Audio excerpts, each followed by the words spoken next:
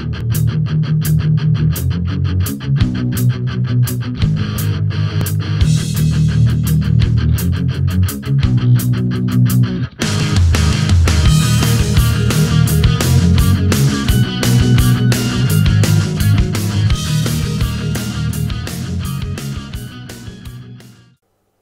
what's going on, everybody? Welcome back to the channel, Dead on Dave Productions, and welcome to your 5-minute focus of the day.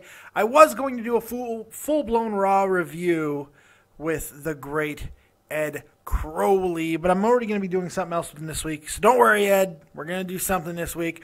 But the fact is, I did a Raw review with Cronin last night on the Joe Cronin Show, and honestly, you know, look, Joe Cronin went absolutely fucking crazy on Raw, and he had every right to do it. I didn't think Raw was that bad. I thought it was there was some good. The first hour, let me say that. The first hour I thought was not terrible. Let me fix my hat. First hour I thought was not horrid, and then it quickly got really terrible until the ending, and I liked the chaos at the end. I thought that was kind of cool. It was interesting. But other than that, it was a kind of a bad Raw. But what I want to do is, I kind of want to finish what I started with Joe Cronin on the after show, which you can find on the Joe Cronin Show YouTube channel.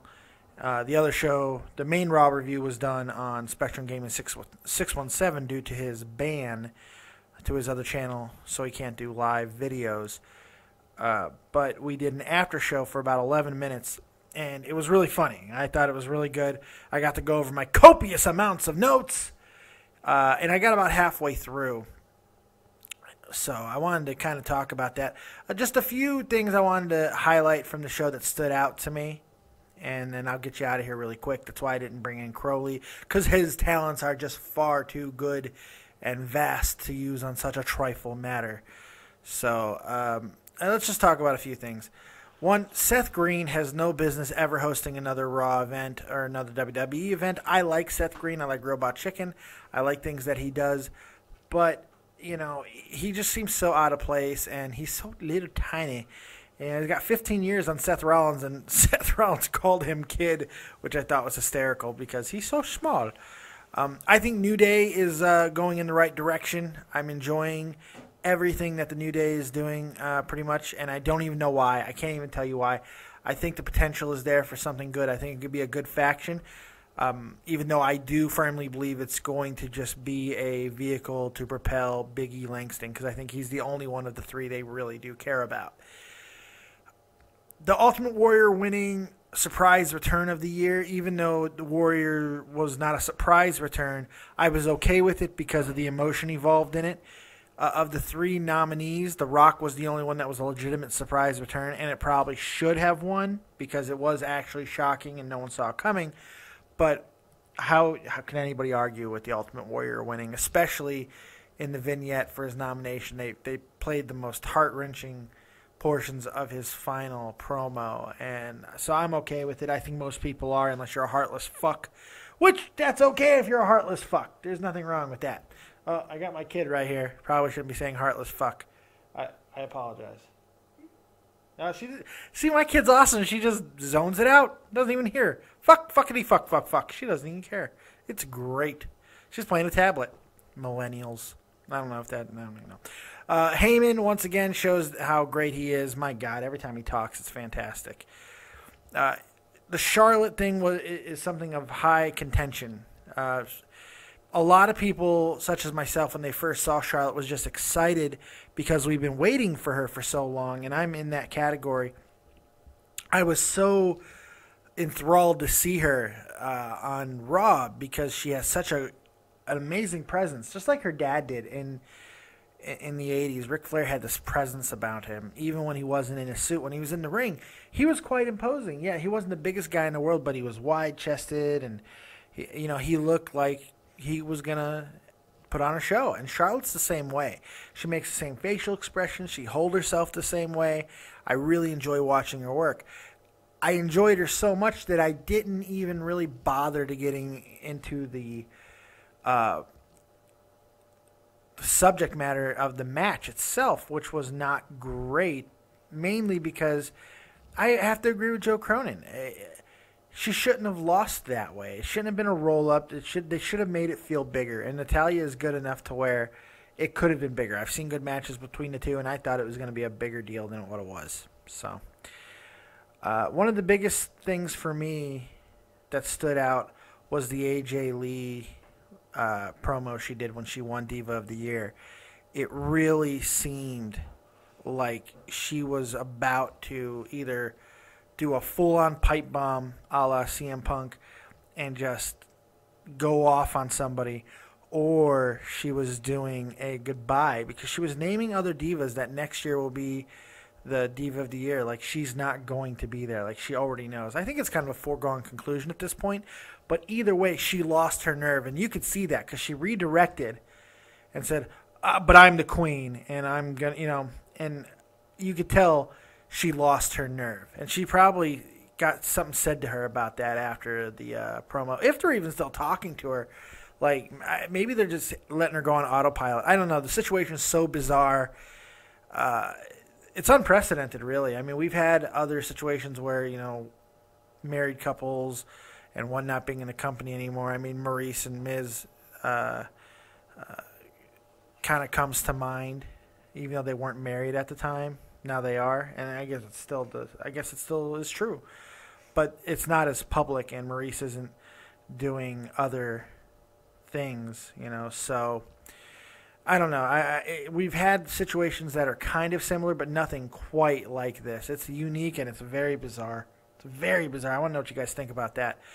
Roman Reigns winning Superstar of the Year is a fucking travesty. It's a farce. It's an outrage. It really is, and I don't want to go full Cronin. Yes, Cronin, you've been turned into a verb. I don't want to go full Cronin on this, but part of me wants to rage because it's so fucking stupid. It makes no sense. There's only one guy who should have won Superstar of the Year. There's not an argument for anyone else. It's Brock Lesnar. There is not. I know he hasn't been on TV much. I know that he's only had a few matches, but what he did two things this year that made unquestionable. He broke the fucking streak, and that might have been enough on its own, but he also turned in the most dominating title victory in the history of wrestling. No, we have never seen an ass whooping quite like that, especially on a main guy. To see John Cena get his ass thoroughly whooped like that, frankly, still brings a fucking smile to my face, but it's just something you never see. So Brock Lesnar was the only guy. People can say, well, what about Daniel Bryan? Well, he didn't hold the title this year, and he wasn't around that much if you really think about it. I mean, he just hasn't been around that much. And neither is Brock, but Brock's still champ, and so, it kind of cancels itself out. Reigns has done absolutely nothing to deserve it. Cena, you can make a case for Cena, as always, like every year, because they book him so strong. The interesting thing about that, and I got to touch on it a little bit last night, was originally Superstar of the Year, I'm almost 100% sure Dolph Ziggler was in that category. He was supposed to be up for it, and there was only 7 guys that were up for it, and it should have been 8 because Ziggler was supposed to be in there. I mean, he got in trouble for a tweet that he made about Superstar of the Year, and he made that little shot at John Cena, and all of a sudden, boom, he's gone. So I think this tells you exactly where they are on Ziggler. And you know what?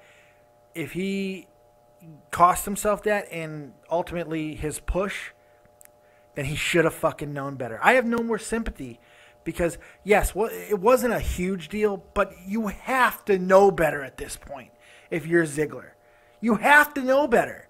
There are no fucking, oh, you just said something harmless. No. You have to know your surroundings. Situational awareness. And you can't talk about Cena like that. Especially on social media. You can't fucking do it. It's not right, but we know the rules. And he knows the rules because he's been punished before. So if he cost himself something serious, and maybe none of this happened. I don't know. Maybe it didn't. But from what I'm seeing, it looks like it did. And we'll see if he cost himself his push. Because that was just stupid. It was dumb. And, last thing I want to talk about was the Ambrose appearing out of the smoky ambulance. One of the weirdest things I've ever fucking seen. he's not a supernatural character. Bray Wyatt is. It's an Undertaker type thing. But Dean Ambrose, I think they've really lost sight of what made Dean Ambrose a fan favorite, and I think they're killing his character, quite frankly. They need to let him have a little more creative control. They need to say, here's the stick, run with it, because he's done it in the past. His promos in the past where he just gets to be him in other places that he's been, other federations, other wrestling companies. He's gold. He knows what he's doing. So doing this PG fucking weird supernatural shit is just stupid. And him coming out of an ambulance like it's a fucking Prince video was bizarre. So overall, I gave Raw 4, maybe a 5. Another quick thing, real quick. Tully Blanchard's daughter, you might have missed this. She was a Rosebud last night. Tessa Blanchard. Tully Blanchard, one of my favorite wrestlers of all time. I fucking love Tully Blanchard. My God. And his smoking hot, cute little daughter was on there. And that was kind of cool to see. We're seeing a lot of next generation superstars and divas coming into the mix. It's more and more frequent. We're seeing it. Mick Foley had his daughter on again last night. Apparently, we're going to get more Mick Foley as Santa Claus right through Christmas, which I have no problems. I love Mick Foley, and I love Santa Claus. So it's kind of cool, all of that stuff, and I like seeing the next generation of superstars, and having a pedigree is important. I mean, yeah, it does, sometimes it doesn't work out. Kurt Hennig's kid, poor Curtis Axel. Ted DiBiase Jr. comes to mind. It doesn't. Davey Boy Smith's son. So it doesn't always work out, but I think it helps a little bit in certain situations. And it's good that she's at least getting a look at this point and talking about Teresa Blanchard. So look, tell me what you guys thought of Raw. I know everyone is basically going to take a big fucking dump on it, and rightly so. We know what the Slammy Awards usually are. So, take it for what it's worth, guys. Like, subscribe, share as always. Tell me what you guys are thinking. Let me know what's going on in those crazy minds of you guys. By the way, also, thank you. You guys have got me to 162 subs already. And this channel's really only been going on for about a month and a half. And I really want to say thank you for all the support and the back and forth. The back and forth is so important to me. I try to respond to everybody who writes unless it's completely fucking retarded. But even then, I will try to respond to everybody, and I try to make you a part of it, because this is really your show. I am not a super talented guy. I could talk a little bit, but it's about us. It's about a community, and I try to make it like that. So I'd like to hear from you guys, and I appreciate it. So keep supporting, keep sharing, keep subscribing, all right? And I will be back tomorrow with your 5-minute focus.